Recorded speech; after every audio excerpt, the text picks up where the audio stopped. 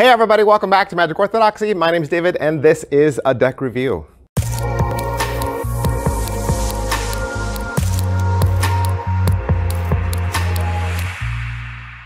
Hey everybody, welcome back to the channel. It's a new week. It is a new week. Welcome. Hope you had a great weekend. Did you have a great weekend? I hope you're staying safe, staying healthy, having fun, playing with playing cards, doing magic tricks, doing all the things that I love. If you don't know, Magic Orthodoxy, I am a hobbyist magician. Hobby magician, I perform magic, well, online, right? I perform magic online, both here on YouTube and over on my TikTok channel. There's original content over there. You might want to go check it out. I perform for friends and family and people in my neighborhood. And I also have this little channel here where I review the latest and the greatest, both playing cards and magic tricks every single week. If you like that kind of thing, hit like, hit subscribe, hit the clickety-click, do all the pushy-push that you know how to do. Thanks. Today we're looking at the Bosch transformation deck. This is a puzzle deck as well. So great. A lot of awesome things in this. I want to talk all about it. This is from my buddy Sunish Chaba.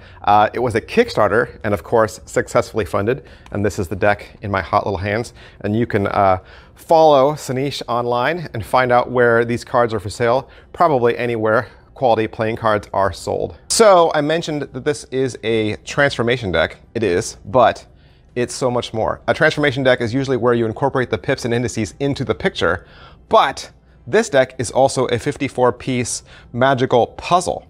Every single card is a self-contained picture, but when you lay all the cards out in a specific sequence, it transforms the entire deck into a single large artwork masterpiece.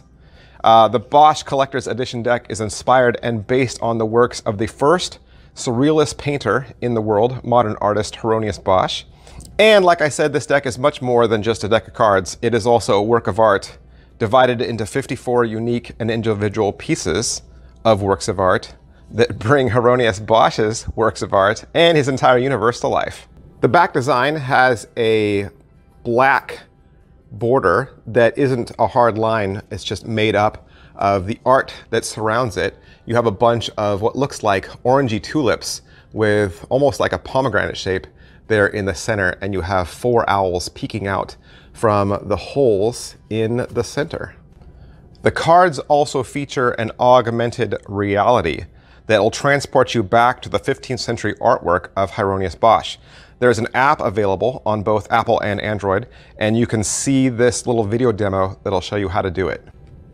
Going through the face cards, you're gonna see just how unique each individual card is, because this deck is combining what we all know about a transformation deck, where the suit and the pips interact with the elements that are integrated with it, but it also takes on the nature of a puzzle deck, and all the dynamism of the characters is accentuated by their connection with those depicted in their card, plus the cards that are connected to it.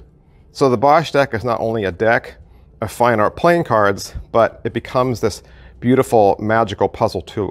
And when placed together in the right sequence, the entire deck of 54 cards transforms into a single large masterpiece, which probably or absolutely would be great for framing. So I think this is a perfect gift for families or gatherings or parties, collectors, anybody who loves either Hieronymus Bosch's artwork or just collecting really unique decks. Lastly, I would say this is probably not a deck of cards you're going to do magic with or play games with, right? So I'm not really going to do weights and measurements for this, but I will say they are printed by the Legends Playing Card Company on their classic finish, and they do come with performance coating.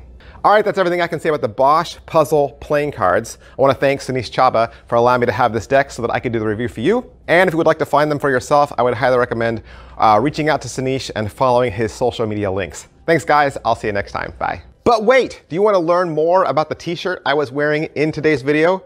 Of course you do. That's from my Teespring store. If you scroll down into the description area, you can click any one of those t-shirt graphics. It'll take you out to Teespring and show you my Magic Orthodoxy apparel. That's right, I've got several different styles and colors and price points to choose from, including my King of Clubs Black Roses exclusive Daniel Schneider tea. If you appreciate what I do, that is a great way to support this channel. Thanks.